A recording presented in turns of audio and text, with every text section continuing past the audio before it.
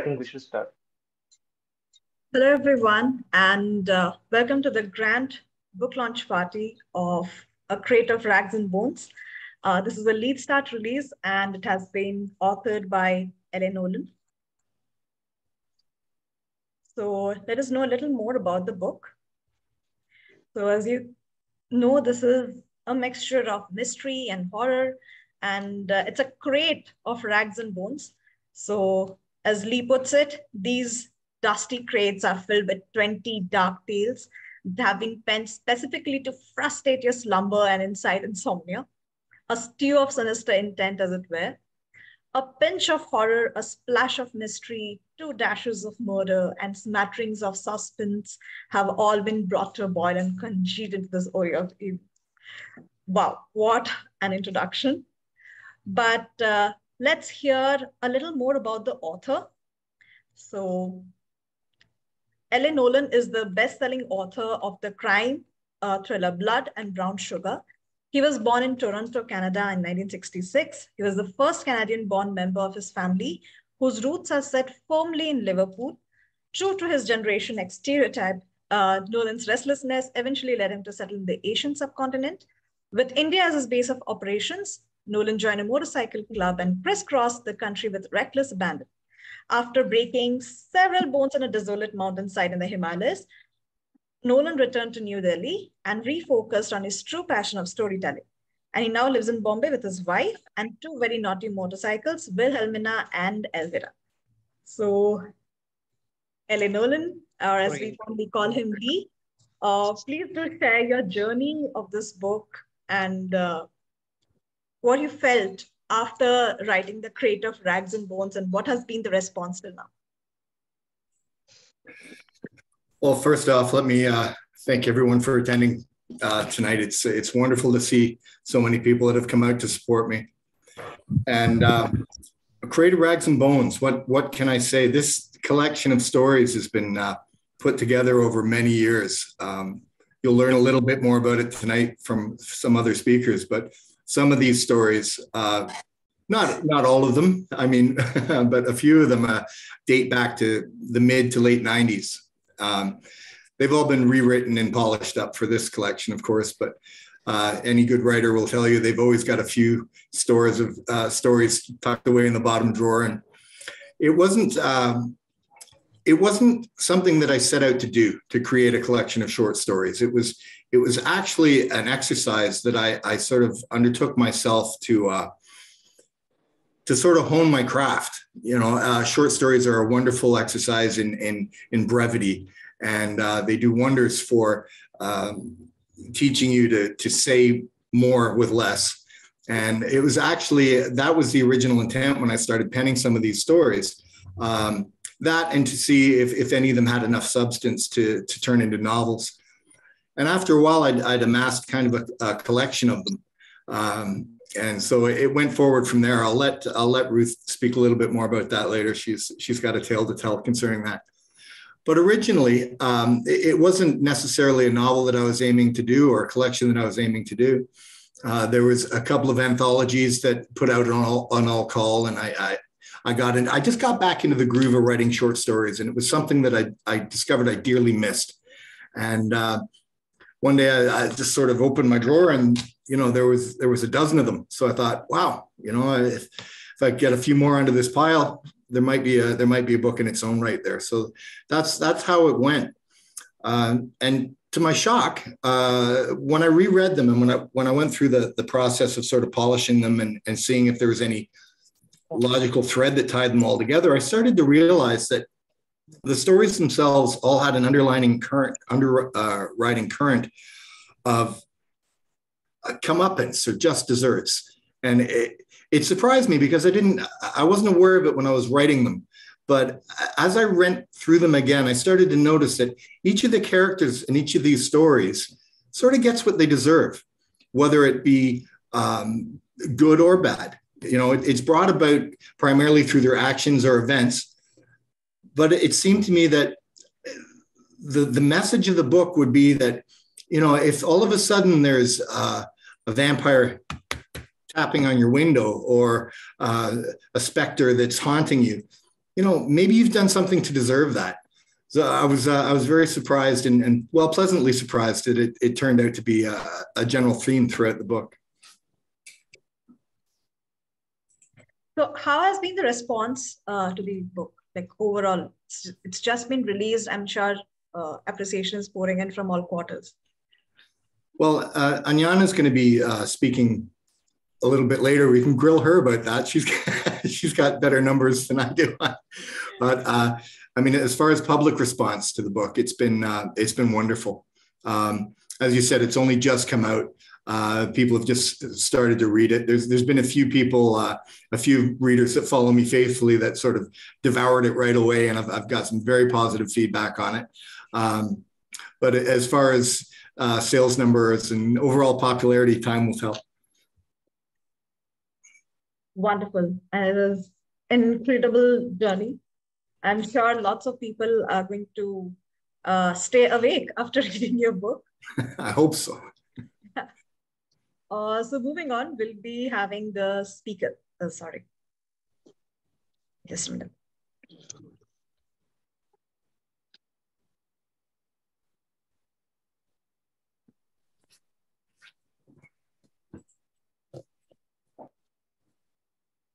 So we'll be having the speaker sessions, and our first speaker is Neil De Silva.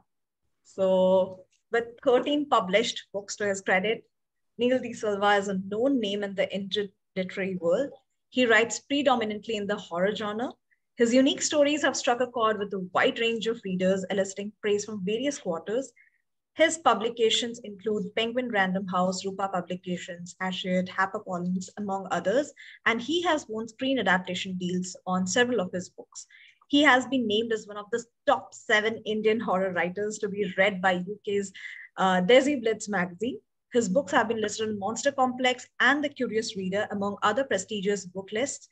Considered as one of the forerunners of contemporary Indian horror literature, he has been covered by leading publications and is invited to speak at prominent lit fests around the country, including the Times Lit Fest, Pune International Literature Festival, Noida International Literature Festival, Shimla International Literature Festival, and Yayawar, which is the Jammu Literature Festival, among others. De Silva is also the founder and creative director of Lit Venture, a Mumbai-based literature festival that is aimed for fostering the reading habit among young readers. Sir, we are indeed honored to have you here today, and we'd love to hear from you. Thank you so much, Chitra. Now, that was a very long introduction. You could have just said that here's an author and a screenwriter and what you want. Long introductions are not my forte, but okay, we'll go ahead with that. There is some music going on down here. Can you hear it? I don't know. So I think they are all celebrating Lee's book. So Lee, congratulations. And thank you for having me to speak, or having me over to speak at your event. It's kind of a thing like, when I was also starting out, even I had invited a bunch of authors to get together and to talk about my first book. So it's quite a moment of deja vu for me, kind of a nostalgic trip, because even I started out in the same way with my initial books. And the authors community is always very supportive of each other. I can see so many faces here who are known to me as writers. I've read their works, and all of us here, fantastic authors, we have come together to celebrate your book. So with that, I'll just speak a little bit about my impression of your book. I, to be very honest, did not get time to finish the book. There's a lot going on here in Mumbai, but I did skim through it. I did go through the stories a little bit, and you've done a fantastic job. I mean, we do need a lot of content in the horror space in India, to be very honest. Horror is a genre that has a huge audience in India. I'm telling you from my experience, but there is a very less supply of it. So the supply-demand ratio for horror is very skewed in India. Now, what's happening is, when I started out in 2015 with my debut novel, that was just the only book that was in horror at that time, that particular year. As far as I know, there were no other horror authors in the space, at least not those who were dedicatedly writing horror. There were a few people, but then they were writing other genres also. And if they were writing books, then they would come, after a gap of several years, which was not enough for the Indian horror hungry audience. So when I wrote, I started out without any kind of reference point, because I did not know whether horror would even work or whatever, and what kind of horror books will be accepted in India. From there to now, it has been a journey of 8 years. My own journey, as Chitra so kindly read out 13 books. That's even small, because the number of books that came out this year in horror easily number over a 50. There were around 50 horror novels, books that came out in 2022, if I'm not mistaken. I'm not giving very accurate numbers. I know this is an approximation, but then I keep track of all the horror stuff that releases in India, so I have got a kind of idea of it. Whereas in 2015, there were just 2 or 3 horror books the whole year. Because if you even saw the Amazon India horror charts in those years, we were, like flooded with Stephen King and R.L. Stein and all the Western authors. There was nobody from India on the Amazon India charts. To now, we are all there. And I'm sure Lee's book will be there up on the charts very soon. I'm talking about Amazon India best-selling charts. So we have come a long way. And why this has happened is because we do have an audience. Horror is read, horror is enjoyed. We grew up hearing stories from our grandmothers and grandfathers, and some of those stories were horror tales. My grandmother used to tell me boogeyman stories, even at that time. And she used to, her best way, her favorite way of telling me not to do something was to give me a kind of a scary example. Like, just to share a little anecdote with you. Once it so happened that I entered into an argument with my mother. And not just, I was very, very little, okay, just about 6 or 7 years old. And I entered into the argument and I happened to raise my hand at my mother. We do that as children. So my grandmother was, oh, how did you do that? But she didn't scold me. What she did is that night she told me a story. And now I'll tell you that story in very short. Okay, so she told me a story that back in Mangalore, we come from Mangalore, this time, it's now an urban town. So in Mangalore, where our native was, there was a similar kind of young boy like me. And he lived with his mother. They were the only 2. And mother used to work hard all day and look after this boy. And the boy was growing up. That was the only family they were for each other. And one day what happened is the mother worked hard, but the boy was very disobedient, very naughty, very mischievous. And he would also threaten his mother, shout at his mother, abuse her sometimes, all those kinds of things. A very bad son, in short. So one day, because of all the hard work and all, the mother contracted some kind of disease and she died. After she died, Catholic, so she was buried in the church graveyard. Now she was buried there. Days passed. And then what happened is one morning, when the pastor went out to see in the graveyard, he saw that the hand of that woman had come out of the grave. It was like this. And it was just like that. And my grandmother told me this was a true story, okay? So the whole village gathered around. Everyone wanted to see this woman, that what's this woman about? Why has a hand come out? She's dead. She's definitely dead. The hand is half rotting, okay? It's decomposing, but it is out. It's not going in the grave. They called people to bury it inside properly again. But no, it came up again. So then what happened is the pastor, he figured it out. He said that this woman has some desire that was unfulfilled. And because of that, her hand is up. And what is that desire? The pastor said that this woman feels that she should have corrected her son when she was alive. Because now he's very mischievous, very naughty, and he might take up some wrong habits. So she never punished him. She never scolded him. She always, only poured out her love for him. But because of that, this guy was getting spoiled. And now the hand is up because she has to slap him. And only when she slaps him will the hand go back. So the boy was brought in a ceremony kind of thing, and he was kept near the mother's grave. poor scared child, I'm sure. And the mother's hand indeed slapped the boy. And after slapping the boy, the hand went inside. And this was the boogeyman story that my grandmother told me. And after that, I didn't dare to speak, against my mother or anything of that sort for the entire time that I was with her. So yes, we love horror stories. We share them. So many of them we know, we read, we love. And I'm talking about horror movies as well. So your book, with all these short stories, is such an interesting book because I read a couple of the stories and I could not stop reading them in between because they have this kind of thing that you have to read them till the end. Also, one last thing I'll share just before, my first book was a full-fledged novel, Maya's Nolan. But I won't speak about it because it's my policy to not talk about my book when I'm at the book launch of someone else. But my second book that I wrote was a short story collection. My third book was a short story collection. And I wrote a couple of them. I'm still writing short story collections because something that you said is very, very true. Short stories are a great way to hone your craft. And sometimes, when you are tired of writing novels or you're not sure that you will be able to write a full-fledged novel, it's great to write a short story just to, vent out your creativity. And then you don't know what you might get.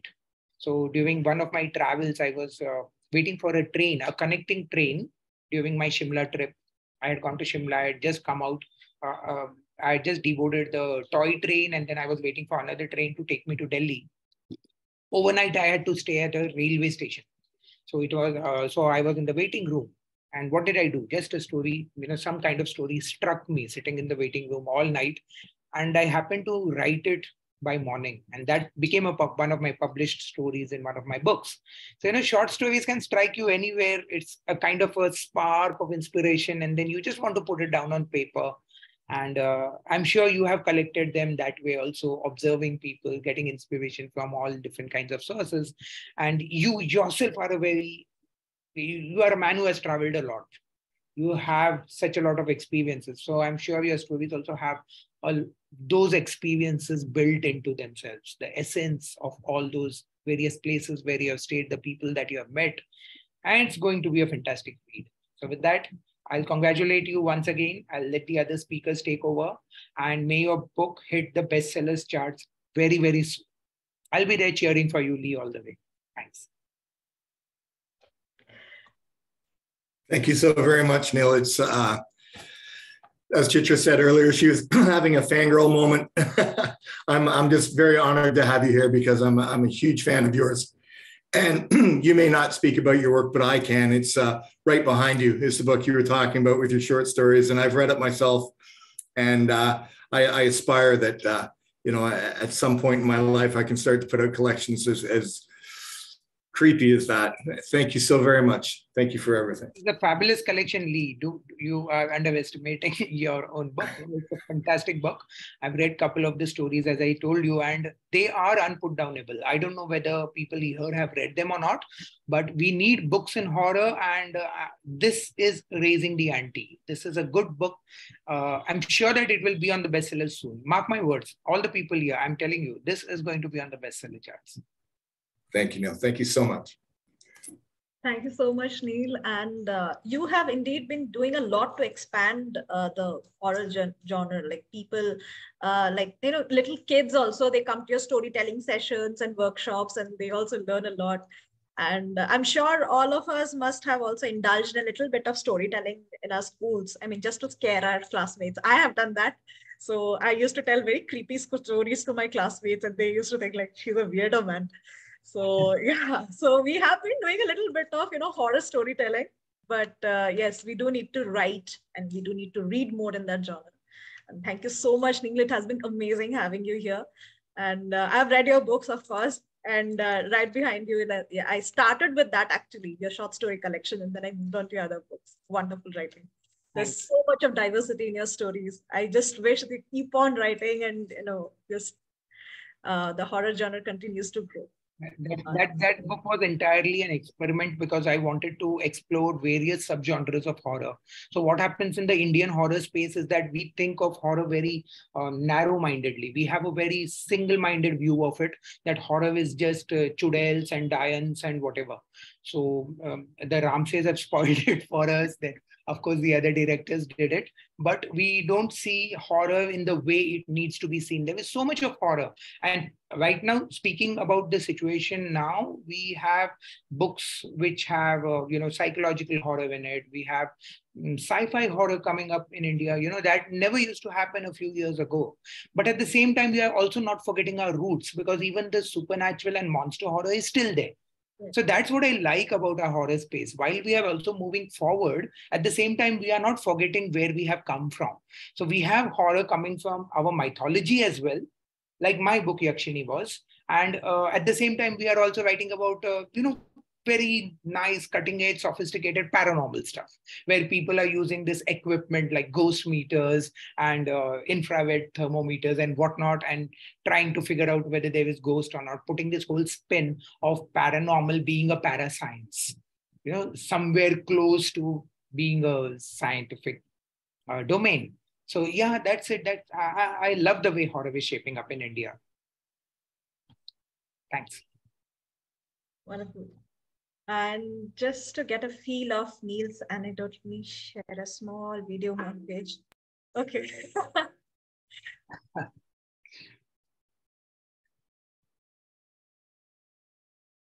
So you actually have a hand coming up. Yes. That was pretty, a very good coincidence. That's nice. Okay, thank you, Neil. Okay, so I'll be also exiting the meeting now because I've got another engagement, as I told Lee. But you guys have fun and do pick up the book, and see you again sometime soon. Maybe in person also. Lee, you have in Mumbai only. Yeah. Okay, so I'll take your leave. Goodbye, everyone. Thank you so much for listening to me. Thank you. Moving on. Now we have our next speaker, who's Ananya. Ananya has been on Lee's book launch before. I'll just introduce her again. Graduation in journalism and love for books led Ananya to take up a career in publishing. With her experience of working on almost over 400 books, she has come to believe more and more in the power of stories and the people who tell them. She's a vegan and an animal lover, loves to dance, tend to her pet plants, and often finds solace in solo traveling. Ananya, we'd love to hear from you. Thanks. Thank you, Chitra, so much. I am very happy to be here and spend this evening with you all. I can say that I'm here representing Leadstart. I'm here as its publisher and all of that. But the truth, what would be more honest, is that I'm here as someone who loves Lee's writings, someone who loves his persona and his enthusiasm for everything. So that's more of a stance I'm taking in this lovely event. Let me just start with saying that sometimes in life, for all of us, it's very easy to lose perspective of why we do what we do. It happens to the best of us. But then there are certain things that happen, or certain people who come and reaffirm and continue to reaffirm the core of why we do what we do. And Lee has been one such author for me personally. The passion and the life that he brings to his stories, it's just crazy. It's actually even scary sometimes. Not the stories itself, but the passion, like the fire that he comes with. It's just it can get to you because there's so much that we have to do in order to match his energy, to his enthusiasm and his fire. But then it's crazy inspiring as well, because in the end, it just brings the best out of everyone. Definitely the best out of me as well. So if it isn't already obvious that Lee is kind of like my favorite author to work with, let me add to that by saying is also super smart, super dedicated person. A unique writer, truly, because he knows that his job does not end with writing. He takes up like immense effort from like, minutest things like, the author image, the profile image on this book is very thematic. Like he took a lot of effort to shoot such a photograph. So right from like, small things like that, to all that he does to, ensure that his voice reaches its potential. He always goes above and beyond. The recent podcast on Spotify that we're working on is just a testament of how sincerely he takes his storytelling. That was, I mean, I should have given a marketing disclaimer, but yeah, if you guys have not heard it, please do. It's super fun. It's on Spotify and it's called The Wandering Hippie. So coming back to Lee and his passion for his stories, the best part of Creative Rags and Bones is that there's 20 of them. There are 20 of these wonderful stories. And with the sheer variety of stories the book offers, each story can like satiate a different need in readers and story lovers. There are slices of mystery, of horror. Actually, like I should say, crates, not slices. The book has crates of suspense, crates of history, crates of thriller. It spooks your curiosity, it spooks your fear, it spooks your thrill. Each transporting you to a different time, a different place. Each story is truly like a journey altogether, and we are very glad that Leadstart could like publish this book, work with him on this, and we expect this to be much more of a success than Blood and Brown Sugar that we already know is. So I'll just end with a note that I hope when I'm as old and wise and experienced as Lee, I'm still attending his book launches and talking to such a wonderful and enthusiastic bunch of people as his publisher. That might be his 100th book, and I would love to be there. So looking forward, Lee. That's it. Thank you. Thank you so much, Ananya. I can't overstate what it means to work with you at Leadstart, and I'd just like to read the acknowledgements in my book here. And I specifically mentioned Ananya, and I said, you are my bridge between fiction and reality, a true lilium inter spinas. Thank you. And for those of you that don't speak Latin, that means lily among the thorns. And as we know, the publishing world can be a little thorny at times. And no matter how stressed or hyper I get, and he's always there to chill me out and to make things right and to right the ship and very much keep me focused and on track as well. So thank you very much for your kind words. And I'm so glad you're here. And I wouldn't want to work with anyone else either. My pleasure, Lee. Absolute pleasure. Thank you. Absolutely wonderful, Ananya. It's been great to see you take such personal care. And Lee's book has been shaping up, and you're really integral to his journey. Thank you so much for being here and for sharing your thoughts with us. Our next speaker is Aashisha. I think she's here. Aashisha, you there? Yep, I am. Thank you. Thank you. So Aashisha Chakraborty is a PM Yuva author and a Write India winner whose debut novel, Misadventures of a Salesgirl by Rupa Publications, is loosely based on her experiences as a sales manager. Her second book is a work of historical fiction with National Book Trust, tentatively titled The 13-Year-Old Queen and Her Inherited Destiny. She has written for various Readomania anthologies and ebooks by Women's Web and Inside IIM. Her articles have appeared in The Hindu, and she is a Star Wars fan fiction column on Silverleaf Poetry. A winner of Kafia, which is the Delhi Poetry Festival, she showcases her short stories on Readomania Premium. A compulsive reader and an avid traveler, she's an MBA from the Indian Institute of Foreign Trade, New Delhi, and a computer engineer from Jamia Millia Islamia. She has also modeled for a German photographer and likes to blog on her online diary, The Mind Bin. Welcome, Aashisha. We'd love to hear from you. Thank you so much for this hearty welcome. Thank you so much. And Lee was nice enough to invite me to his launch, and apologies for being late. So the perils of a day job. But, I'll just start with one little anecdote of how we met. So because we met through the writers group, the First Draft Club. And then I, realized that there is so much, there's this diversity of age groups, of kind of writers, the kind of genres, and it was overwhelming. And Lee is one of those people who will stand up for you, and who will sort of, you reach out to them, and it's very easy to talk to, a person who's easy to talk to. So let me now talk about his book.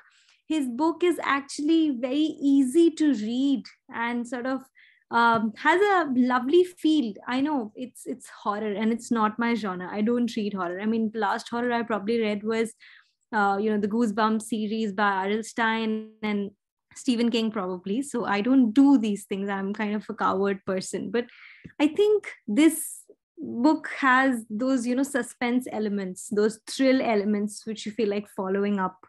And of course, the horror bit is there. But in certain horror parts, I mean, certain horror stories that I've read, things become a little too graphic, and it's kind of difficult to digest. Here, it segues very well. The writing segues very well. So, and I love the crate idea. It's like the whole treasure crate, and you open it. Of course, the trailer the trailer is amazing. It gives all those wonderful feelings, and those expectant feelings. So yesterday I was watching a Wednesday, and I felt like, shouldn't this be a 21 stories or 21 horror stories to read? Something like that.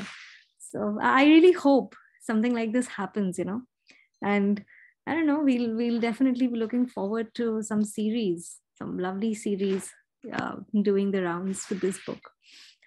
Lovely characters, very well etched. They make you, keep going. I mean, of course, the language is perfect. That's there. It's really good. And I like how, each and every scene has a lot of description. So a friend of mine had actually told me, he's a critic, he's a writer. He said that, I find your book is a little lacking in sensory description. So I don't know why I'm critiquing my own book here, but it's true. He just told me that, your book lacks a little in sensory description. Try and give an idea of where things are, or where this is placed, where that is placed. In these stories, I think you will get a fairly good idea of where things are. So for example, if I read from the second crate, the carriage crashed along the rutted King's Road as the man on the black stallion followed. So the details are there, the detailing is there, so you can visualize it pretty well. So I love that, and I'm going to take that from you. I'm going to learn that from you, from your book.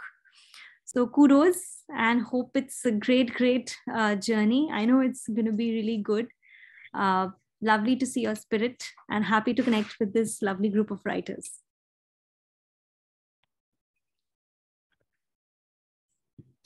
Thank you so much, Aashisha.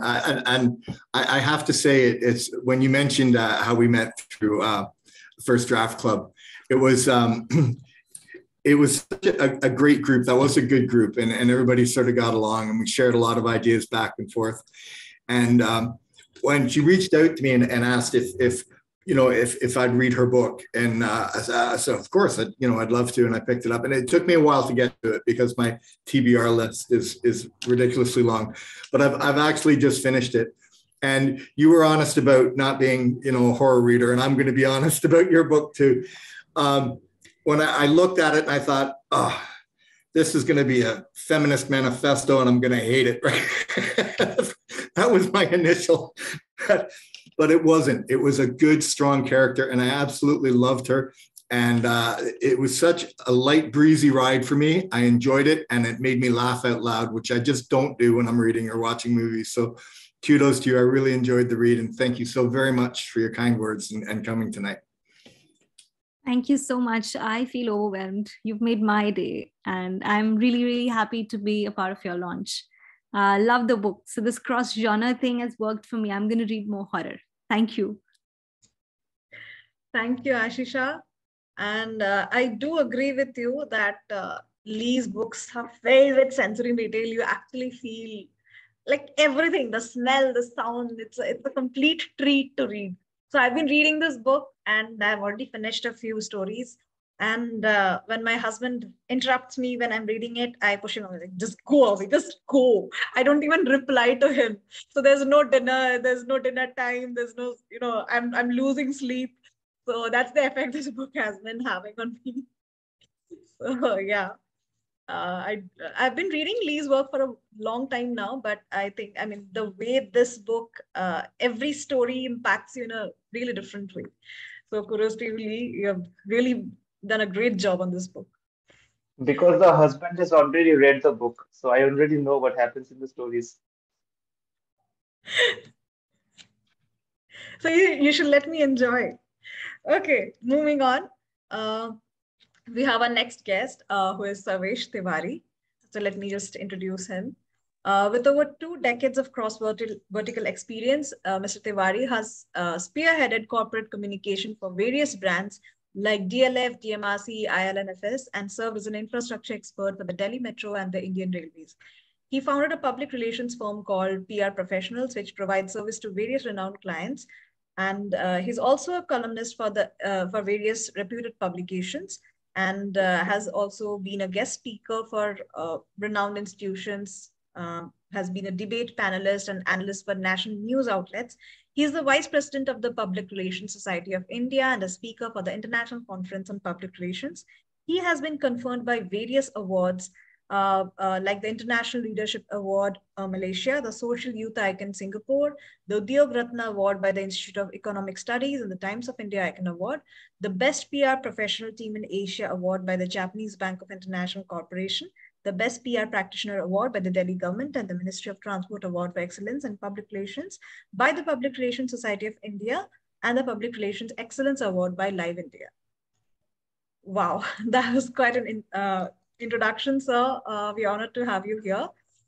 We just let me hear your thoughts on Lee's book. Thank you so much. I come from an era of Ramsay brothers. So I have always been bad in studies. And so was in my interest. I have not been a vivid reader. But I remember Ramsay brothers. The music, like, ooh, something like that. If your entire nerves used to get into a different action. The cinematography and everything, all the content which was being presented by the horror cinemas by Ramsay brothers was fantastic and fabulous. Today we are celebrating a man who brings the same emotions, same music, same sounds with his pen. Every story from his pen is crafted with meticulous attention to details and always evokes a sense of poignant familiarity, and with every protagonist, I must say. In the current Indian context, his work is very relevant, and I'm confident that his contemporary writings will strike the nerves of Indian readers and audiences. I want to congratulate him for what he has done. His earlier book, I still remember, Blood and Brown Sugar. The names are fantastic. You have to say. A crate of rags and bones, the moment you read, you are horrified. So everybody has to accept that. So when I talk about his new book, which comprises of 20 dark tales that are a study in the human condition, his adroitly tackles complex issues which will keep readers thinking long after, even when they have finished the reading. The book is an impeccable confluence of breathless suspense, horror, and spine-chilling murder mystery. So there are a lot of excitement which is there. So I again admit that I am not a vivid reader, but I have read it because I have not been I have been horrible in reading, but I have always loved horror. So that has, and I have special connection with Mr. Lee. I have great respect for this person. I've hardly seen anybody in this world who is a biker and he writes also, who is a guitarist and he is an excellent writer. So he understands the emotion. His inimitable writing makes every story a new experience for the readers. I must say that each story is unique, with yarns spun across multiple timelines, spanning numerous countries and continents, from India to the New World, and from medieval Europe to Victorian England. He explores cultures as his treasure trove of wonderful characters take readers from the dark ages to dystopian future. I must admit that he is definitely going to tickle the nerves. He's definitely going to promote so many people to come forward and write, because a person who is writing, who started writing very late, is and he is writing such a great such great books. It's an inspiration. Every tale has been crafted to perfection. I must say that they take readers on a journey across the inky black shroud of pure thrill and raw terror. A crate of rags and bones is a seamless blend of human emotions that sheds light on the corruption that lies in the shadows of society. That is very, very important aspect which you have brought out. And I am sure that L and Nolan will keep you turning the pages as he narrates story of loss, of misfortune, of tragedy and crime. So we all are excited. I am excited for the third one. And I'm expecting that before everybody starts commenting on what has come out in the second book, everybody will be waiting for the third one. That is the excitement which you have brought. Congratulations, sir. With a lot of respect, I salute you for what you have done. Congratulations. Sarvesh, thank you so very much. Such kind words. I'm a little overwhelmed, to be honest, and leave it to you when all I want to do is put out a book to scare people silly, and then you go and discover the social message that I buried deep underneath. I was trying to sink that all in subliminally, and there you go, and you just spilled the beans for me. Thank you, sir. Thank you very much, Sarvesh. Thank you so much for coming. Thank you, sir. Thank you so much, sir.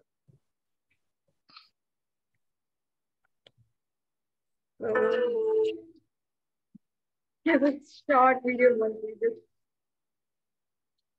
Yeah, and indeed, people are howling for it on Amazon. So, Lee, would you like to read out a book excerpt for us? Certainly, yeah, I'd love to. I've selected a few. There was, I remember during the launch of Blood and Brown Sugar, I struggled to find something to read because I didn't want to give any spoilers. I didn't want to ruin anything. But this time I've just thrown caution to the wind, and I've selected 3 short passages from 3 different stories, just to hopefully to give you a cross section of the different types of stories and the different voices. I'm going to start with the one of Ruth's favorites, and it's called "When Horse and Hero Fell." I won't give you any context. I'll just let you sort of immerse yourself in the narration. I will say, however, that this particular story was inspired and based on the Ride of the Light Brigade, the Charge of the Light Brigade, which is my brother is here. That's one of his favorite poems. Cannons to the right of them, cannons to the left of them, cannons in front of them volleyed and thundered, stormed at and shot with shell. Boldly they rode and well into the jaws of death, into the mouth of hell rode the 600. Sour was the putrid earth, stained with bowel and blood. Dislodged from his mount, he crawled, finger flesh sinking deep to tear at the bosom of the valley floor, inching forward to escape for life. Awash in the wails of his comrades, calling to mother, calling to God, he crawled. The Cossack approached, thudding boots damp in the soil. They could be heard between the bellows of the cannons. There was to be no escape, no life, blackness for all in the valley of death.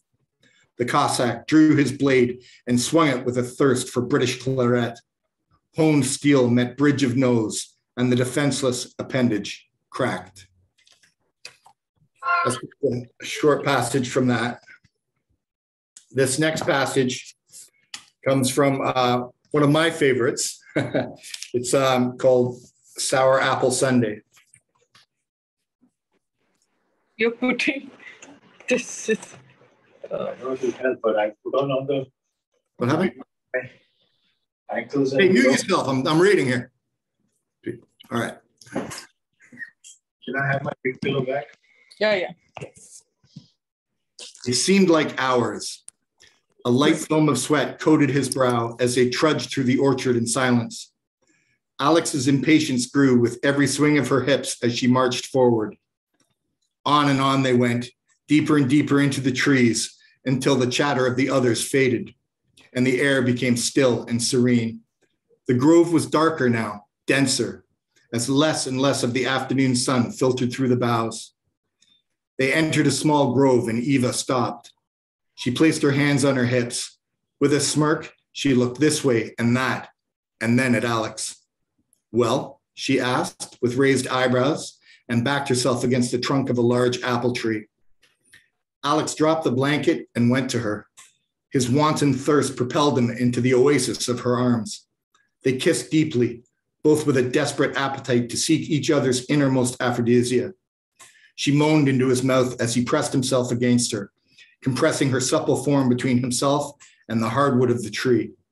They pawed at each other, grasping, caressing, as the heat of their embrace intensified. Eva's moan suddenly transposed into a shriek. Alex snapped open his eyes and tried to step away from her, but he couldn't. The surreal display in front of him gave birth to a shriek of his own. The offshoots of the apple tree had grasped the both of them. They were alive, moving, snaking around their thrashing bodies and binding them together. Horror mixed with dread as he saw the tips of two branches worm their way into her ears. She screeched out again as others punctured the skin of her cheeks and moved about under the flesh like wasps in a hive. He watched as blood poured from her mouth and eyes until the sting of his tearing flesh darkened his sight. There was a howl in his head, an overture of 1,000 mistuned symphonies, a chorus of overlapping whispers. He struggled against the slither of wooden tentacles biting into his face, into his arms. Alex tried to force the blinding noise from his thoughts, but the harmonic, disembodied chants filled his mind. Do you wish to eat the forbidden fruit? The forbidden fruit, to eat, lustful, shameful, lustful, eat the apple, forbidden apple, lustful fruit, shame, shame, eat it, eat it. Alex screamed as the crescendo of dishonor pierced his eardrums and crimson tears of disgrace ran from his blackened eyes.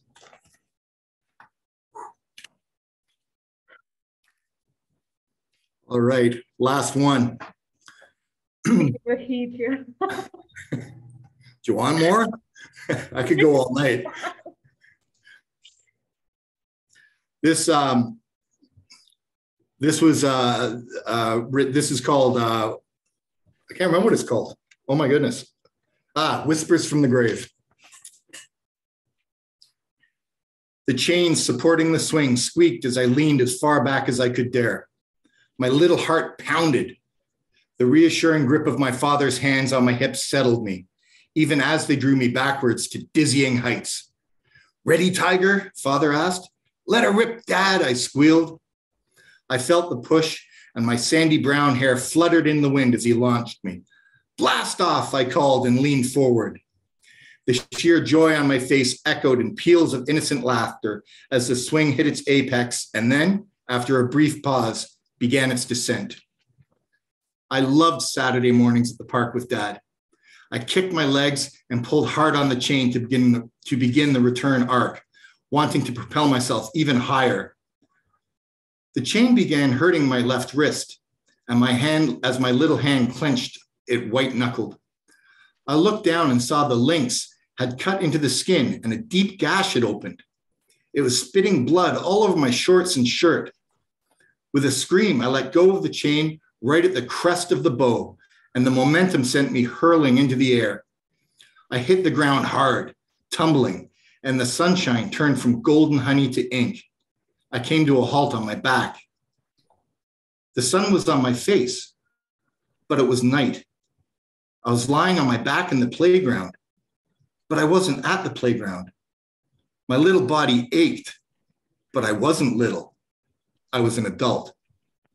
My father stood over me, but it wasn't my father. The ethereal figure that stared down from above me was an old man with a craggy face. No, not craggy, fractured, smashed. It grinned at me with shattered teeth. Its crushed nose was flat against its face, and one eyeball dangled from the socket. I rolled over on all fours and retched up the hot contents of my stomach. It reeked of stale whiskey and sour beer. I tried to stand, but kneeling was all I could manage. The graveyard. I'm at the cemetery. I must be, I realized, and I looked around to confirm it. The trees had been lovely when we arrived, emblazoned with brilliant hues of yellow and orange. Now they were bare stumps, twisted and black, shrouded in a mist of iridescent green. So you've decided to quit, eh, boy? Just like me, the disembodied voice whispered. Dad, it is Dad. His voice was distant, but it was him, definitely his. I turned to see nothing behind me, just the moss-covered headstone bearing Dad's name. Whoever or whatever had been standing over me had vanished. You and your brother both, just up and run. That's how I raised you? You didn't raise us at all, I howled at the headstone.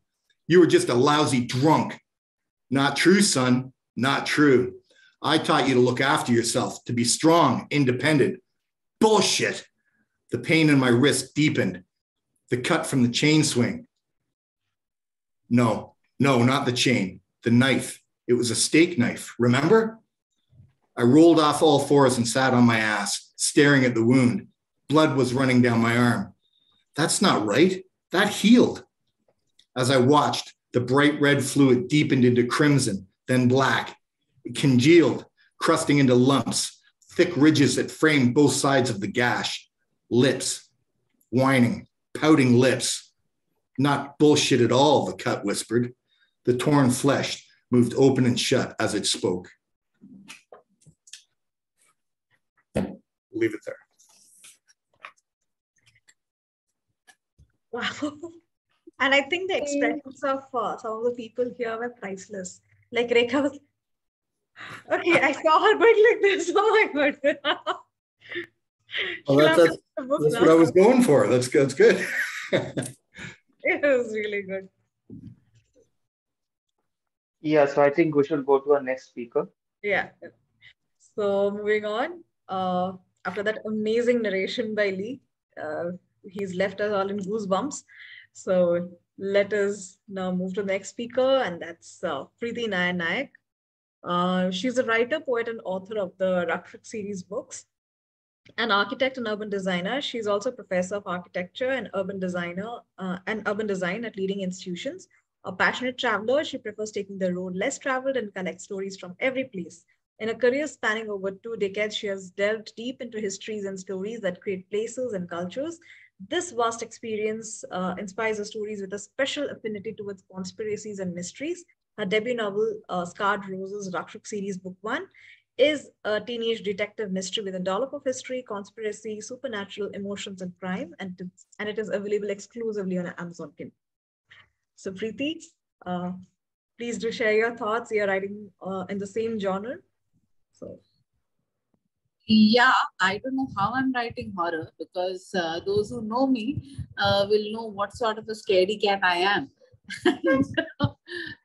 Somehow it's a running joke in my family that my first book happens to be a book with a ghost, and those who've read it, they will know I've actually played safe. So less about me, more about Lee.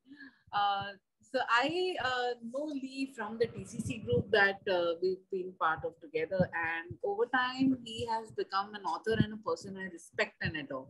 And also about I read his Blood and Brown Sugar. I read the book within a day.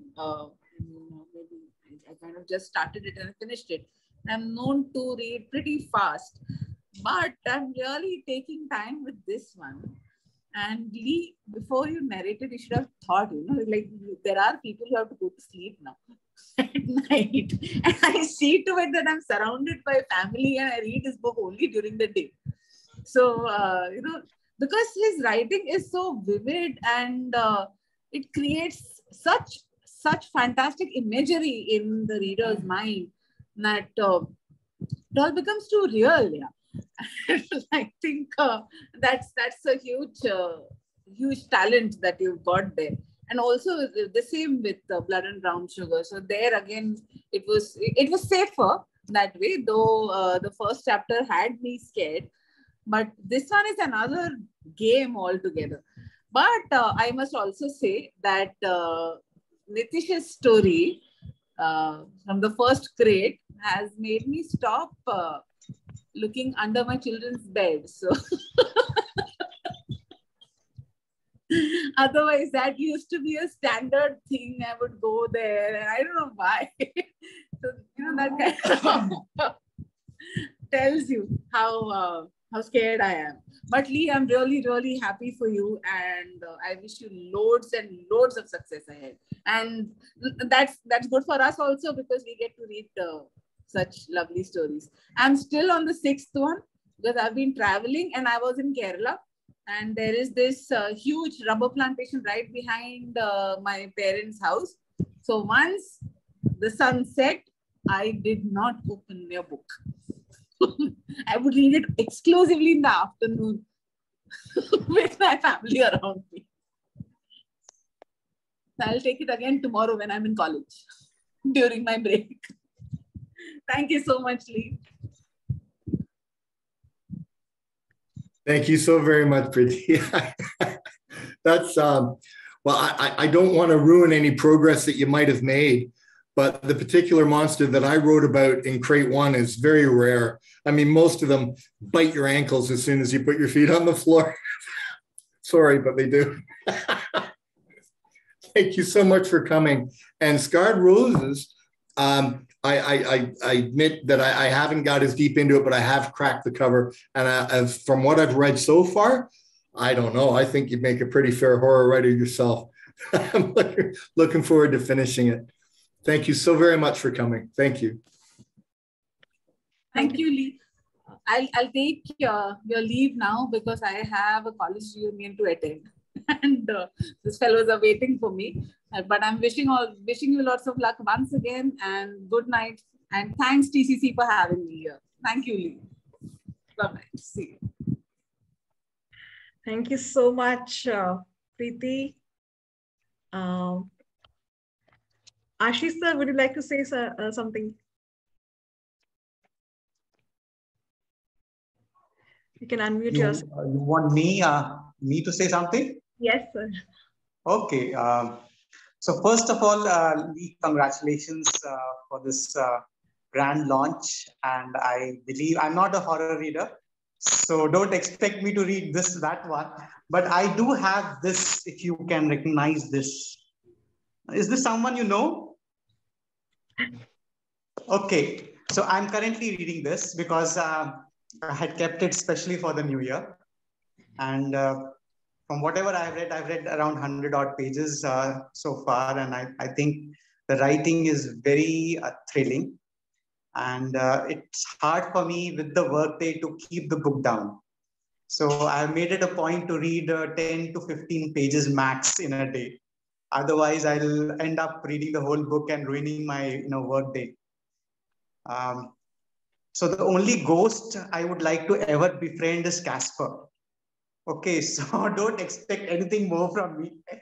And certainly I don't want to have any vampire knocking on my door or on my window ever. So with that, I'd say best of luck and wish you a huge success with the second book. Thanks, Chitra. Thank you very much, Aashish. And I don't want to, I'm not here to ruin everybody's preconceived notions, but Casper, did you ever notice that at the end of the cartoon, he'd made a bunch of friends, but at the beginning of the next cartoon, he didn't have any friends again? You know what was happening during the commercials? Casper was satisfying his bloodlust, okay? That's why he'd befriend all these people and then well, I don't want to scare you, but that's why he didn't have any new friends at the beginning of the next show.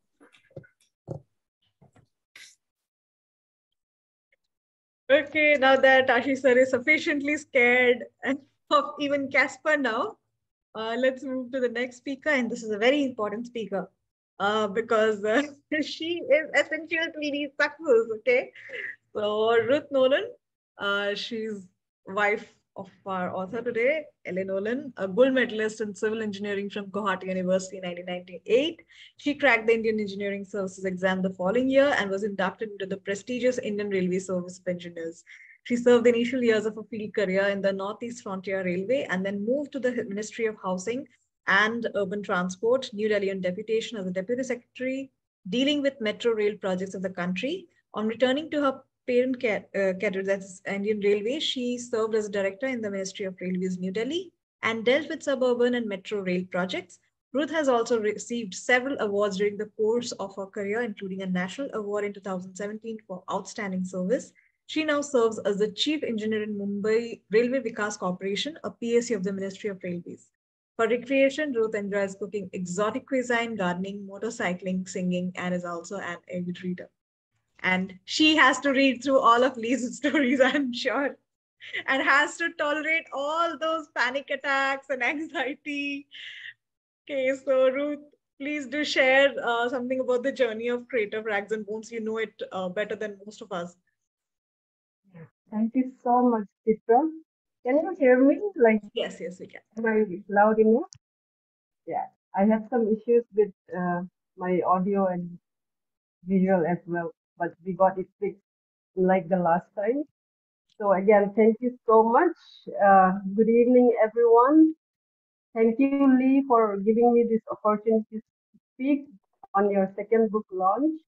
Yeah, like Chitra said, yes, I tolerate the entire process from start to finish. And most of you may already know that I'm like his beta reader and also his essential first draft editor.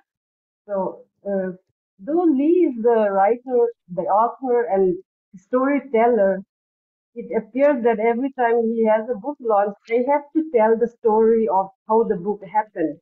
You know, so I'm no storyteller, but I will try again to share with you the story of how A Crate of Rags and Bones happened. So as usual, just like Blood and Brown Sugar, I had to his manuscript had to pass my reads and edits before we could finally submit to any publishing house.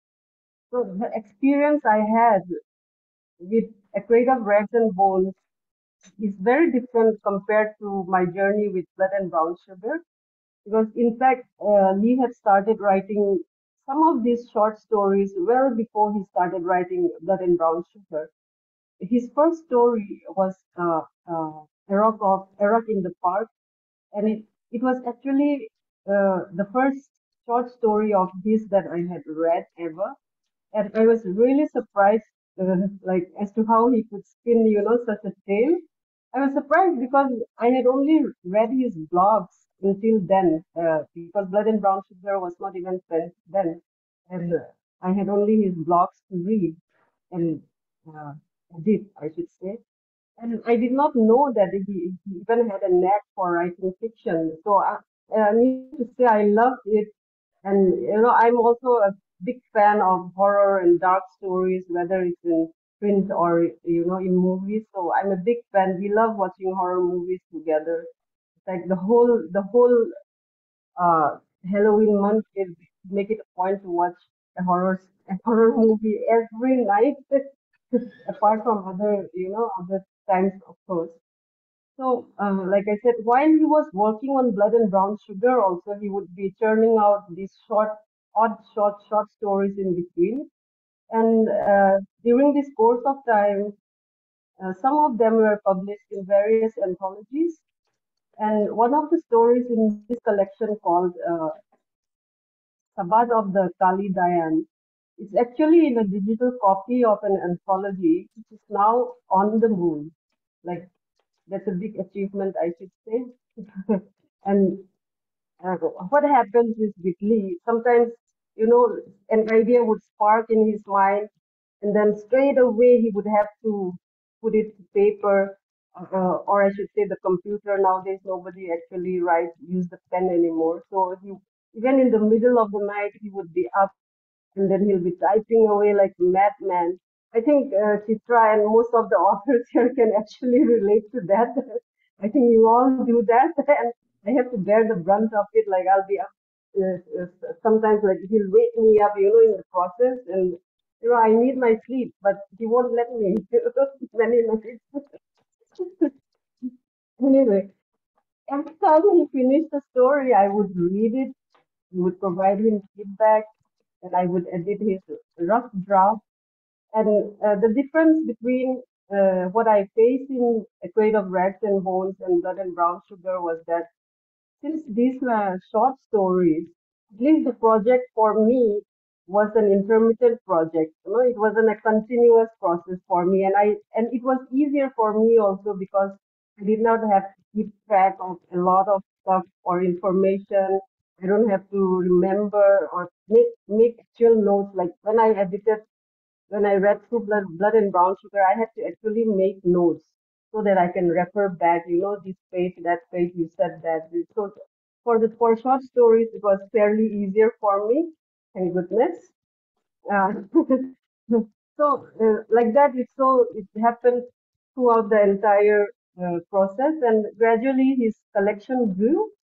And I think, if I'm not wrongly, I think it was my idea that we compiled it in a book, because because when he was writing these short stories, he had no plan in his mind that one day he'd convert it into a book.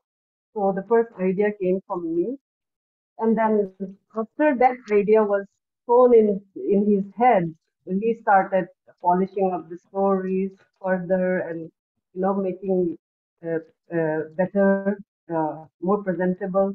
And then finally, one fine day last year, he handed over the entire compiled manuscript to me. And now, when when I had to work with Blood and Brown Sugar, even then, when he gave me the manuscript, I had to just keep it aside because I did not have that much time in my hands to, sit down and work because I have my day job. My day job is also like a night job. Our duty is like 24/7, 5 days a year. So I did not have that much time in my hands. But fortunately, for during Blood and Brown Sugar, after a few months of the manuscript lying with me, the the lockdown happened. So few months of complete lockdown. Every day we could work, and in a month we had Blood and Brown Sugar ready. And Blood and Brown Sugar is like, I think, at least 25% uh, bigger word count than Crate of Rags and Bones. So it was a bigger project also. But now for core rap, there's no lockdown, nothing, and I didn't have time in my hands. So a few months it was just lying there with me, and he would nag me, but I have no time to do. I'll do a few pages, and then again I'll forget about it. And then last year in April, we went for an extended vacation to Goa. We were supposed to be there for a month, and by the second week, what happened was that we took our dog out for a walk, our evening walk. It was slightly dark, not very well lit, our society. And then I had a big fall. And then I sprained my ankle. It was twisted and sprained, and I was homebound. Like Just I could not do anything. I could not go anywhere, and I was just bound to the my computer. And there, in 4 days, I finished working on Weight of Breath and Bones. So, like, what happens is that, like, every time I have a manuscript for Lee, to edit for Lee, I would need something, to happen. The third manuscript that he has already given me is like even bigger than Blood and Brown Sugar, the sequel to it. So I don't know, unless something happens again, I don't know, maybe this will take even longer. So it was Trade of Rags and Bones, Niladri Mitra, who is our host here tonight. He had already also done an extensive development edit on it, so it was much easier for me, I would say. So within 4 days, like we could just get it ready for submission. So after that, even when the time for submission came, we were much prepared than we were for Blood and Brown Sugar, because Blood and Brown Sugar was our very first time, and we had to do a lot of the research then. So, but for this particular book, we already had all the details available with us. I had all my Excel file with contact information of various publishing houses with me readily available. So, on 2nd of May last year, he submitted his uh, uh, Equate of Rags and Bones. He made his first submission, and it was just 3 days short of a year since he submitted Blood and Brown Sugar. I have that date as well. It was 5th May 2021. He submitted 2020. He submitted. Oh, it's been 2 years. Yeah, I'm sorry. 5 days, 3 days short of 2 years. So again, same thing. We have to go through the same, few rejection. Some showed interest, and in fact, there were a couple of deals that almost worked out. Then, much to our delight, Leadstart came through with a 2-book deal offer.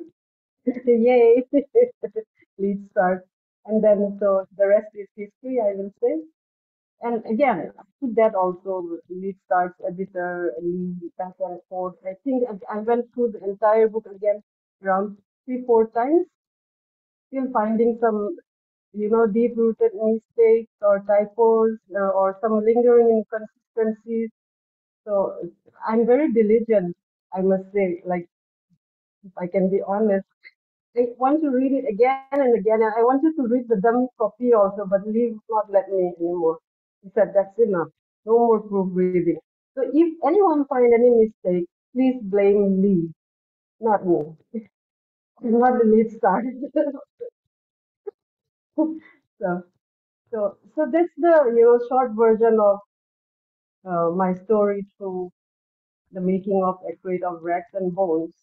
Though it was grueling, oh, I must say, like the other day, I told my boss at the office that Lee's book is released, and then I casually mentioned to him, sir, I also edit his book.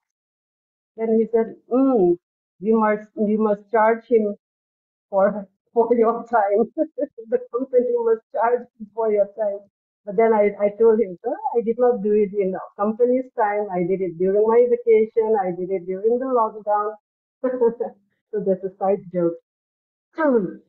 Anyway, I love reading the book. I love every minute of uh, reading, beta reading, editing.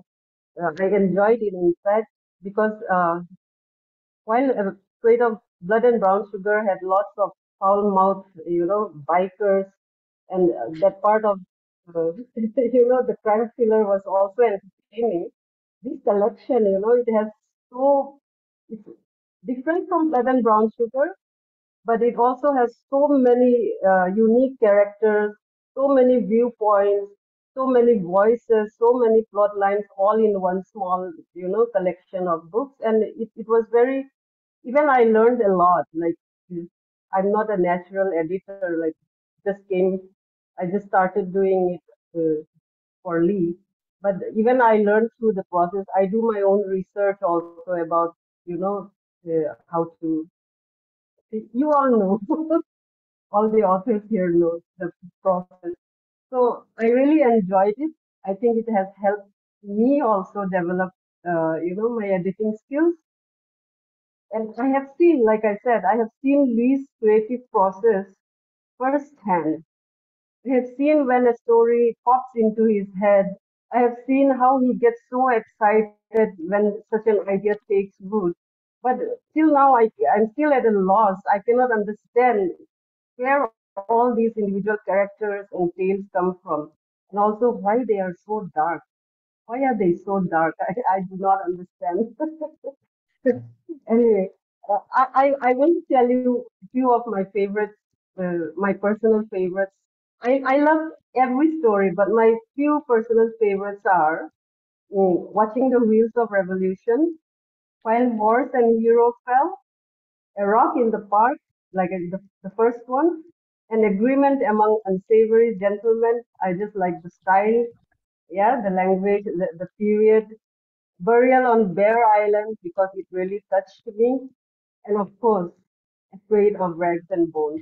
These are my few personal favorites, but I know you will like them all. And I'm sure all of you will enjoy this very eclectic ensemble. It's a great collection, mystery, thriller, dark drama, also horrific stories.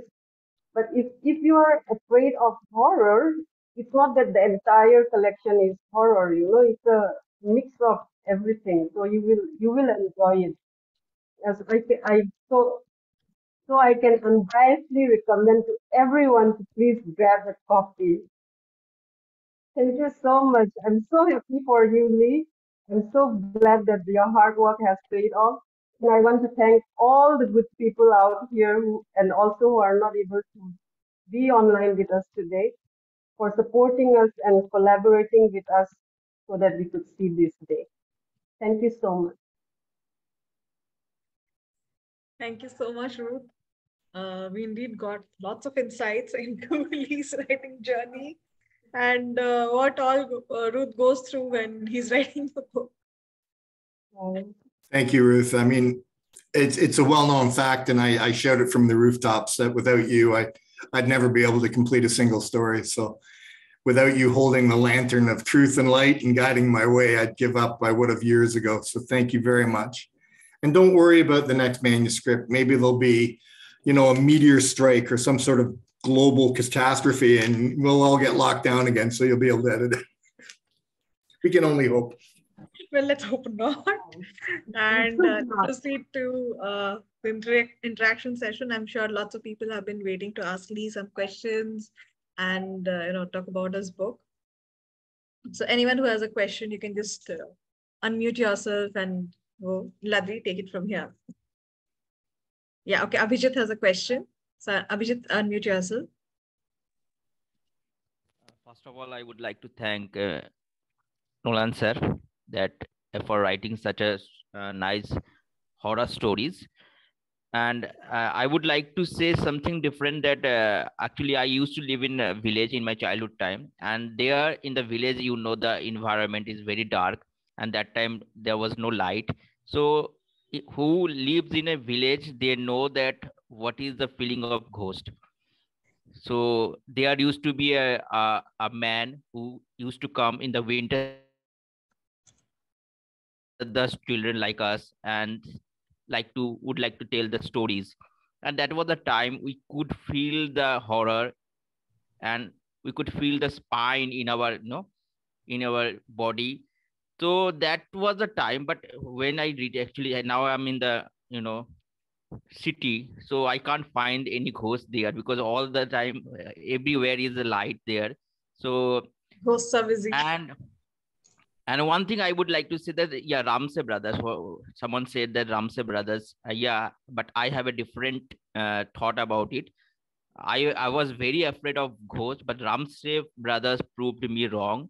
And after watching their films, I really like to laugh at the ghost because that is not a ghost story. According to me, that is a one kind of comedy.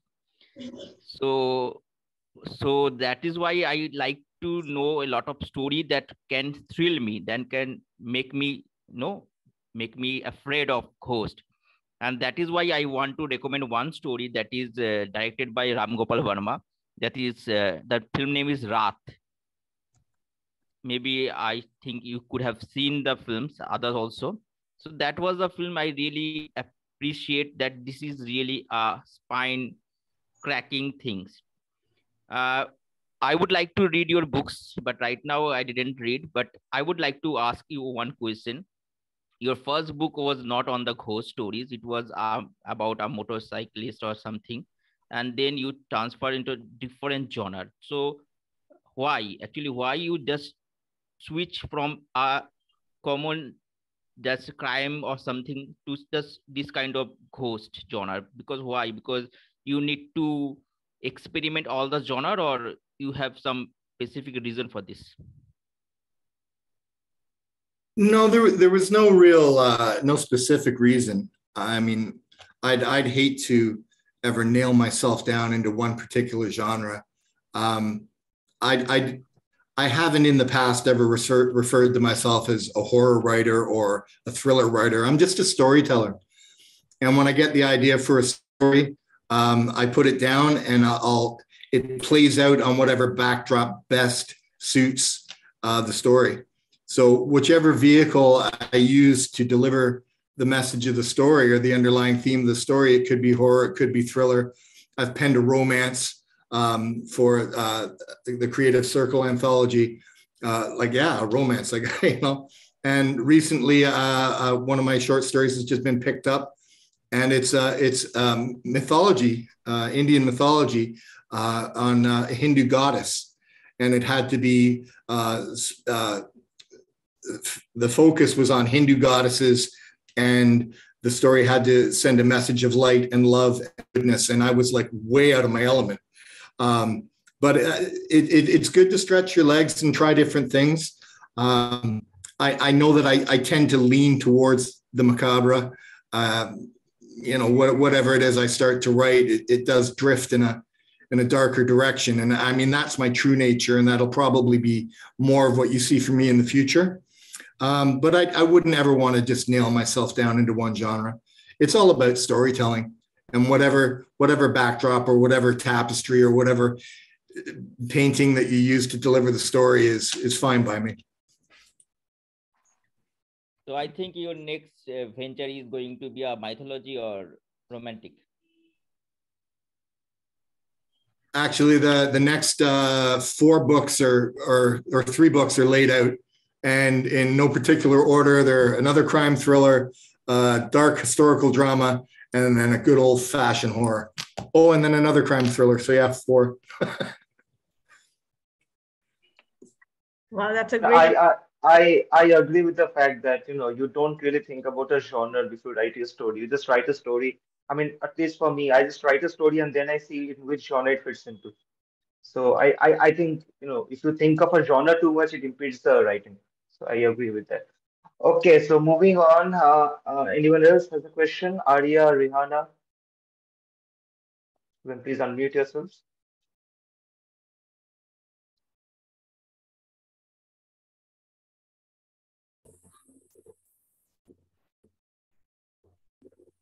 Yes, Arya, go ahead. My voice is audible? Yes, you're audible. Okay, so I want to ask Lee that as a storyteller, like he creates many characters. So which one of the character does he relates to the most? Like he is most closest to when creating it? That's a very good question. I've been asked that before. And I always struggle with it because each character has a little drop of my blood. Try as you may to suppress yourself when you're writing. A little bit of yourself always leaks out. There's been some characters that I feel very, very close to. The problem is, Arya, I tend to kill them off. So I can't get too attached to them, But Alex Crossman from Blood and Brown Sugar. I mean, if I had to put stick a pin in it, I'm very close to him, as I am with John Reeves in Blood and Brown Sugar. He's if there is a particular character that's fashioned after myself, I would have to say it's John Reeves. But I love them all. You know, I love them all. I love terrifying them. I love hacking off their limbs. I just love them. Don't you? Okay, thank you for the answer. Thank you, Arya. Question? May I ask another question? Yes, Abhijit, go ahead. Recently, you just wrote 20 stories on horror or maybe others. So, any story that you really feel in your life, that story you witnessed somewhere, or he's asking if any of the stories are real or something. Yeah, are they drawn from your real life experiences? Yeah, all of them. I mean, everything I write, everything that I do, you know, every motorcycle trip I take, every time I travel, every food I eat, every time I jump in the ocean, I do everything with a writer's eye. I'm always consciously making notes, or subconsciously, pardon me, making notes, because that stuff creeps up later on. So it might be an abstract point. It might not mean anything in particular to the plot or the subplot or the storyline, but some personal experience will inevitably creep into the story. You know, someone could be getting chased down a dark alley, chased, you know, by a rabid dog, and they're about to, you know, be attacked by a dog, and he'll look up and he'll see a red neon sign. And if that sign I'll have seen somewhere in New Orleans 15 years ago, but when I describe it, that's where it comes from. You know, so I mean, there's always a little piece of me or some little piece of personal experience within everything that I write. As far as major plot lines and you know, stories based on something that actually happened to me, I'd really rather not say, to be honest, because you never know when the police are listening. Yeah. And if you get a chance to write a mythology in future on Indian mythology, what god would you choose to write upon? I'm a Kali guy. I'm into Kali. Yeah. Okay, so moving on. I think who has a question? Who's next? Rihanna, Rekha. Can I go next? Yeah, sure. Hello, Nolan. It's a pleasure to meet you and talk to you here. I've read your Blood and Brown Sugar. I am also a bit scared, covered, to read the book because you are very descriptive. I've read from Blood and Brown Sugar. I came to know how a Delhi airport looks like, and after the accident, you know, how that leg ripped off. You know, that description just gave me goosebumps. So, with that descriptive mind, was there a difference between writing for Blood and Brown Sugar and this story, Crate of Rags and Bones, with your descriptions? You know, did you have to process in any other way to describe the whole story? That's a great question. And all joking aside, yeah, with Blood and Brown Sugar, most of those, aside from the leg being ripped off, but most of those experiences were things that I'd experienced firsthand. I've had a lot of comments from people when I described the ride through Lonavala, through the Ghats and into Lonavala. People say, "Wow, you captured that so perfectly." You know, I said, "Well, yeah, I've done it 20 times." You know, so but a lot of the stories within Crate of Rags and Bones, I deal with places that I haven't been, and I'm a bit of a dog for research.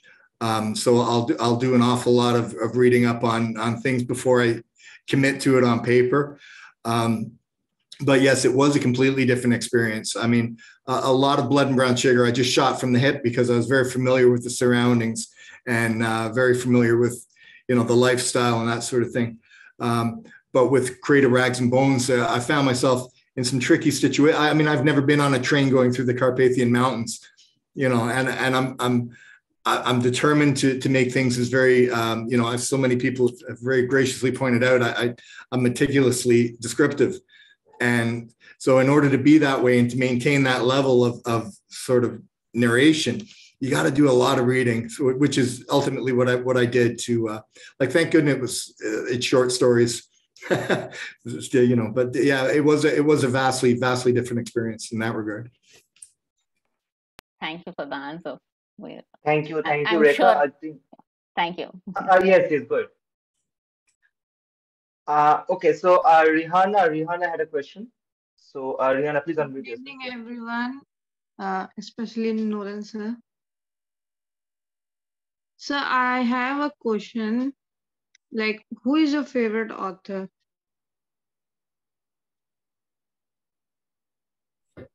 Oh my goodness, that is such a wow. Okay, I'm gonna throw a few names at. See, my gut instinct. I love the outlaw writers. I love outlaw writers. You know, Hunter S. Thompson. I love Kerouac, Oscar Wilde, Hemingway. You know, but I'm deeply influenced by contemporary writers as well. You know, Richard Harris. I love. Who else?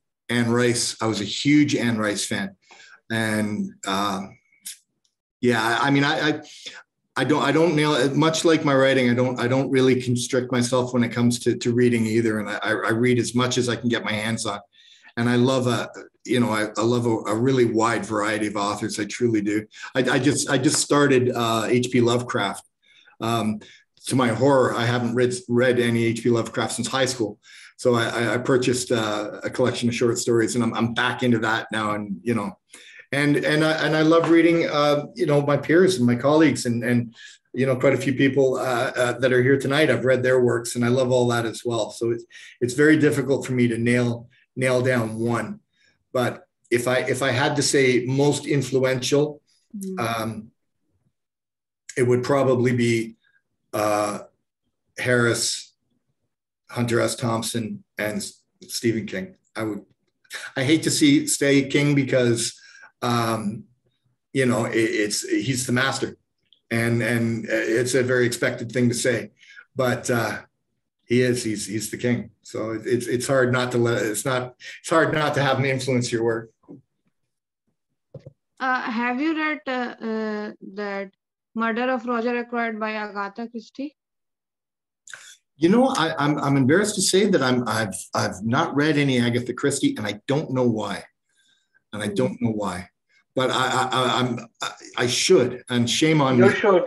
Yeah, you should. And you're calling me out here at my own book launch, and I'm glad you did now, because I'm going to have to do something about that. I only just read the Haunting of Hill House, you know, recently, which is, you know, you kind of have to read that if you're going to write horror. But yeah, I've let a few things lack, and Agatha Christie is one of them. But I'm going to make up for it, I promise. Next book launch, you can ask me that question. I'm going to say yes, I have. Sure, sir. So, what is your upcoming genre of the new book? I've got to be careful here, because you know, my manager here from Leadstart is listening, so she's going to hold me to it. Whatever, she'll be sending me emails tomorrow. Just a little bit hint you can give to us. Well, the probably the next release will be the sequel to Blood and Brown Sugar, Blood and Bombay Black. That's pretty much ready to go. Which is, again, it's another crime thriller. It's just a continuation of the characters from Blood and Brown Sugar, the ones I didn't kill off anyway. And then shortly after that, I've got a dark historical drama, Mad Dog and His Englishman. And then there's Pirate Air. So there's a couple, but they're all sort of in the dark thriller sort of ring.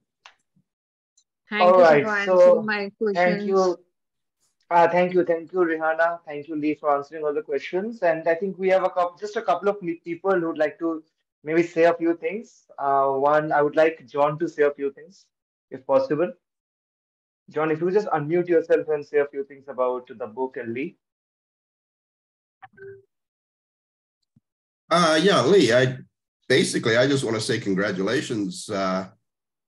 You've been writing since you were very young, and you've only just the last few years got into publishing. I just wondered, what was the trigger that got you to pursue pursue your writing career?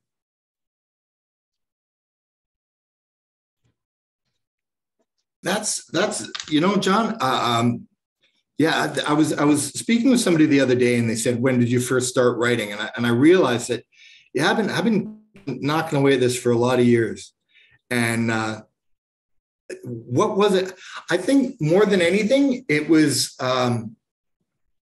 India definitely inspired me to write and to publish. I think because for the first time, I had a story that I really had to tell. I mean, there's a really finite line between writing for yourself and writing for an audience. And any good writer will tell you, you write for yourself. You don't write for anybody else. You write because not to write is suicide. You never write with an audience in mind. I mean, there are writers who do that, and kudos to them. And they want to catch a wave or write something trendy, and that's fine. You know, whatever gets you through the night.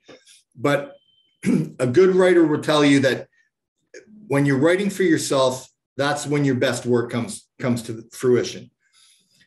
And I guess that's what I was doing. I was writing specifically for myself, and not to sound vain, but I think I got to the point where I realized, you know, this is really good enough for someone else to read.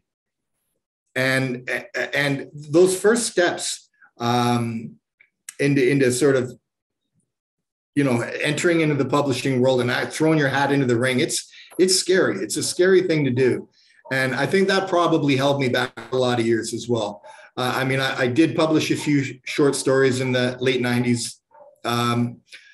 But as far as a novel or really taking the plunge, I think it was the whole experience of coming to India, seeing the country, having to get that out. And it came out in the form of Blood and Brown Sugar. And then realizing once it was done that, you know, this isn't bad, and maybe I could submit this, maybe I could go somewhere with it. So I guess it was a combination. It was like the perfect storm. Oh, that's interesting because, like I said, I remember you writing for hours when you were a young guy, and you just seemed to enjoy doing it, you know. And I'm thinking, well, why are you doing all this writing if you're not getting it out there for everyone to read? Yeah. I'm glad you made that step. It's very good. Congratulations. Thanks, John. Thank you. You know, Stephen King once said that you don't write for money, because if you write for money, you're a monkey. And you don't write for fame, because if you write for fame, you're a monkey. You write because not to write is suicide. You know, and when I first heard that, I thought, okay, that was a little bombastic for me, but I get it now. I understand. And yeah, sometimes I do. I have scores of manuscripts and little chunks and bits and pieces and story ideas that I happily type away just for myself. And I know they're never going to go anywhere, but it's just the process of writing that I enjoy. Thank you, Lee. Thank you, John, for that question. Amazing to hear from him. Next, I would just like to ask Niladri to wrap up. Like, just say a few words. You've known, you're acquainted with Lee's work, so you're the best person to actually put in concluding remarks. Yeah, I mean, first of all, thank you everyone for coming. And just to wrap this event up, I would like to say just a few words, not take too much of time. The first is I read the book very early on. I think it was at this very nascent stage, and I think just after Ruth, I think was the only other person who had read the book by that time. And Lee had asked me to, look over the book, from an editorial perspective. So I'm not going to much detail, but I'll say this: being a professional editor, I'm constantly dealing with stories and books. But there have been a very few books. I think there have been only 2 books so far which have made me stop and clap. One being completely unbiased was Linger When You're Gone, Uh, that was one book that really made me, clap. And the other book was this. I remember it was around 2:30 or 2:45 at night, and I was sitting at home, and I won't name which story, but there was a particular story, and Lee knows about that because I told him. And when that story ended, I I was sitting alone in my room working, and I stopped and I clapped. And I stopped working for that night because I thought, okay, let's not dilute my mind with anything more tonight, because this is it. This story is amazing. So there have been very few books which actually make me applaud. And I'm just sitting in my room alone. There's nobody even to see me that I'm applauding. But I just applauded, I clapped. It was so good. And as a lot of people said, Lee's writing is very descriptive. And when you read the book, you understand that the author is a person of the world. He has traveled, because you don't get the sceneries, you don't get the descriptions just by sitting at home. You need to experience them firsthand. So you understand that Lee has traveled. And a lot of these stories are based upon his personal experiences, or at least the settings are. So yeah, it was an amazing book to work on. It was an amazing book to read. And thank you, Lee, for writing the book, and looking forward to the sequel of Blood and Brown Sugar. Thank you so much, Niladri. And I can't understate, again, I'm going to refer to the acknowledgements in my book, where I thank you. And I said that your sharp eye and thoughtful insights are invaluable to me while writing this novel. And I can't understate that. As I'd worked with a professional editor on Blood and Brown Sugar, of course, but I'd never worked with a professional editor who was also a friend. And that relationship that we'd formed through the creative circle, long after our monthly meets ended and the cameras were off and most people had left, a small group of us would hang around, and Niladri and I would talk just talk about everything, about books, about this, about that. And we see eye to eye on so many things, and we agree on so many principles of storytelling and the craft. And it was just, it was no surprise to me when you sent that manuscript back that the details that you had caught and the things that you had caught and the refinements that you had suggested were so, I didn't even have, I just, hit accept. I didn't even have to think about it, because they were just perfect for the book. And I really want people to understand that you were, a huge contributing factor to the final product. So thank you very much for your kind words, but, take a bow yourself. Thank you. Thanks a lot. It means a lot coming from someone like you, because I always say to Chitra that one of the most accomplished authors that we have in TCC is Nolan. So thank you very much. Okay, so that brings us to the end of tonight, the event of the book launch of A Crate of Rags and Bones. So as you can see in the screen, the book is available on Amazon. It's available worldwide. So please do get yourself a copy. This is not something that you can miss. And please do recommend it to your friends. Also like, share, and subscribe to this video. Spread it around, spread the word around, so that more and more people come to know about the making of this book as well. So, and thank you so much, everyone who's been there with us today. Thank you so much for coming. Thank you so much for sharing your thoughts. It's been a wonderful evening with all of you. And I really hope, as Neil said at the beginning of the event, that A Crate of Rags and Bones hits the bestsellers list. And more importantly, gains you many, many fans, many readers who appreciate the content of this book, and gains your loyal fan following. So Lee, last words, please share with our readers. I just want to thank everyone so much for coming. I mean, the faces that I see here are important to me, and the support, you can't ever understate that, how important support is to writers. I mean, Hemingway famously said that it's easy to write a book. You just sit at the table, cut your wrists, and bleed all over the page, and that's what it is. And it's such a scary endeavor to put yourself out there. And when people rally to your support, it's such a wonderful feeling, and the validation is amazing. And It just makes me feel fantastic. So thank you all so very much for coming. Thank you for all of your kind words. And, don't just buy one copy, buy two. All right. So again, thank you everyone for coming in. Thank you everyone who's watching this video. Thank you, Lee. Good night. Good night, everyone.